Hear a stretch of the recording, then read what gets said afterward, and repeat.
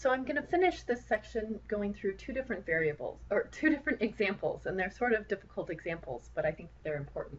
So the first is to look at an interchange of variable technique where I have, in this case, my y values are between functions and my x values are constants. So this is a type 1 region, and we're going to change it into a type 2 region to be able to integrate. The motivation here is the fact that if I try to integrate this, if I start just by integrating with respect to y, notice that the sine of y squared is something that we don't have a closed form for being able to integrate. We would have to go to a Taylor polynomial and then integrate terms of the Taylor polynomial if you took Calc 3. You don't want to do that. So instead, we're going to integrate with respect to x first. But to do that, we're going to have to start by interchanging the order of integration, and I need to start by drawing a picture of the region of integration. So we're looking at our x's in this case are going from 0 to 1, and our y values are going from the line y equals x to the line y equals 1. So let's draw a picture of that. Here's the line y equals x, and here's the line, if this is where y equals 1, we have the line y equals 1. So we know that we're going, the lower bound is the diagonal line, the upper bound is the constant line y equals 1, and our x values are going from 0 up to this intersection point, which is 1. So we're talking about this triangular region. That's what these bounds tell us. Now we need to change this to be a type 2 region. I'll move this up so we still have the picture. And all I need is the picture to be able to make this into a type 2 region, right? So instead of having these vertical line segments, I'm going to think of having horizontal line segments. And that means that our x values are going to go from this straight line where x equals 0 on the left out until this function, and in this case the function y equals x. When I solve it for x, it just becomes x equals y. And our y values are going to go from down here at y equals 0 to up here at y equals 1. And now that I've changed it into a type 2 region, I can perform the original integration. So let's set up this integral. We want the constant bounds on the outside, so y is going to go from 0 to 1. We'll have the variable bounds on the inside where x equals 0 to y. And recall our function was the sine of y squared. And we're integrating first with respect to x and then with respect to y. So when I integrate this with respect to x, this whole chunk, sine of y squared, is just a constant because we think of y as a constant. And that means that our integral of the inside is going to be the sine of y squared times x, evaluated from x equals 0 up to y. And don't forget we have this outer integral on the outside, y equals 0 to 1. So now when I evaluate my bounds, I plug in y for x, and I get the sine of y squared times y, minus the sine of y squared times 0, which is just 0. And now I do my next step of integration, where I integrate with respect to y, and look! We have this y sitting here, and this is really helpful because now we can actually do a technique of integration. We're going to do a u substitution. So recall from previous calc courses that in this case I'm going to let maybe I'll rewrite this integral. We're going to integrate y equals 0 to 1 of the sine of y squared times y dy. And what is the messy thing that's on the interior of my parentheses? In this case, I'm going to let u equal y squared. And then we know that du is going to be equal to 2y dy. And this is nice because I have a dy term here, I have a y term here, and I need a 2 term. Well, so I'm going to multiply this by 2 and by 1/2, and that'll give me the 2 term to be able to do this u substitution. So I multiply this by 2, I also multiply it by 1/2 because I haven't changed the integral at all. I can multiply things by 1 and that's fine. Now this whole chunk, 2y dy, becomes my du, And so now I'm looking at the integral of 1/2 sine of u du. I'm not going to convert my bounds. You can if you want. Instead, I'm going to convert back after I integrate. When I integrate sine of u, the integral is negative cosine, so I get negative 1/2 cosine of u, and I want to evaluate it from where y equals 0 to 1. So I need to change this u back into a y, and I get negative 1/2 cosine. What was u equal to? U is equal to y squared, evaluated from where y equals 0 to 1. When I plug these numbers in, I get negative 1/2 cosine of 1 squared, which is 1, minus negative 1/2 cosine of 0 squared, which is still 0. The cosine of 0 is 1, so my final answer is negative 1/2 cosine of 1, which isn't nice to simplify because 1 isn't really a radian value, plus the cosine of 0, which is 1 times 1/2, which is 1/2. So we were able to integrate because we interchanged the bounds of integration. My final example is a three-dimensional example. Suppose we were asked to find the volume of the solid between the planes x plus y plus z equals 2 and the plane x plus y plus 2z equals 2. So first I'm going to get an idea of what these planes look like by evaluating where they intersect the x, y, and z axis. So just like when you graph lines, you want to find the intercept of the line to be able to find out what the line looks like. We're going to find the x, y, and z intercepts of this plane. My first plane, maybe I'll label this P1 because it's my first plane. Notice if y and z are both 0, my x value is 2 because I just plug in 0 for x and y and I find out that my x value is out here at 2. Similarly, all of my intercepts in this case are at 2. And this, maybe it's not that helpful visually, but to me it gives me an idea of what this plane is doing. When it cuts each of these axes, it's cutting them in this triangular region and it extends outwards, obviously, and infinitely in every direction. But this gives me an idea of how it intersects the z, y, and x plane. And then next, I can do the same thing for this plane. I'll call it P2.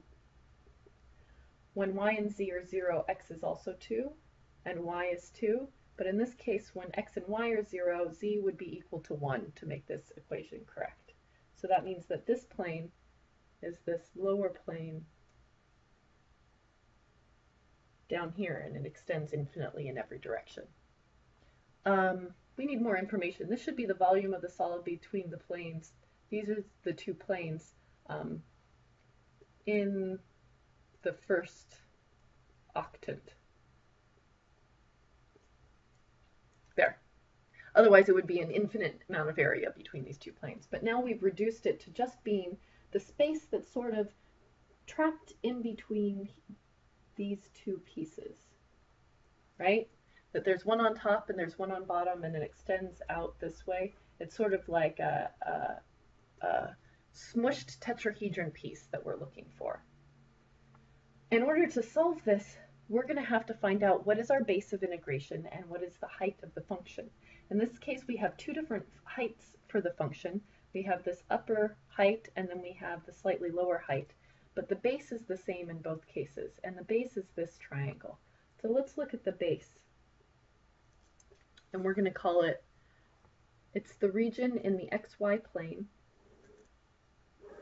and it's the region where my intersection is up here at y equals 2, and also where x equals 2.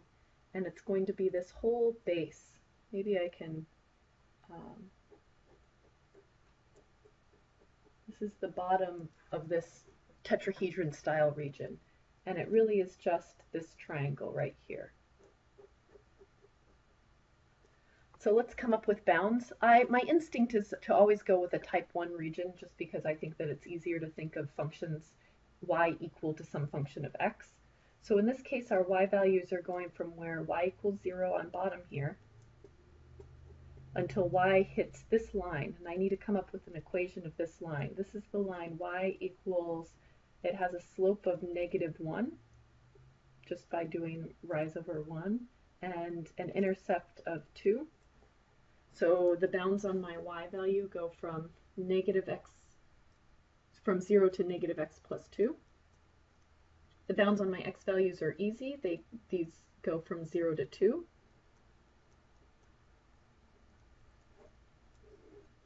Those are the bounds on my base. And now we need to find out what's going on with our height. Really, we want this upper plane to be the upper height and the lower plane to be the lower height. But our planes right now are written in terms of this. So we're going to need to rewrite the function to be able to have z as a function of x and y. So rewriting P1, I see that it could be equal, z is equal to 2 minus x minus y. And plane 2, z is equal to 1 minus 1/2 x minus 1/2 y. And now we have all the, sorry, that was all crooked. Now we have all the pieces that we need to be able to set up our integration. We found our bounds of integration. Our x values are going from 0 to 2. Our y values are going from, let me peek, 0 to -x plus 2. And what function are we integrating? I'm thinking of this as the difference of two functions. We want to find the space in between. So the space in between in this case will have to be the upper plane, which is P1, minus the lower plane. And that's the function that we're looking over. So the upper plane is given by 2 minus x minus y, and the lower plane is given by 1 minus 1/2 x minus 1/2 y. And we're integrating all of this with respect to y first, and then with respect to x. Alternately, you could compute each of the integrals separately and then take the difference of the two volumes. It's essentially finding the volume of the big tetrahedron and then subtracting out the volume of the little tetrahedron. And now it's just arithmetic, and we can go forward integrating. If you don't really want to watch arithmetic, you can pause or end the video now. Otherwise, I'm going to finish off this example. 2 minus 1 is 1. Negative x minus a negative 1/2 x. I'm adding a half of an x to a negative x, so I end up with minus 1/2 x.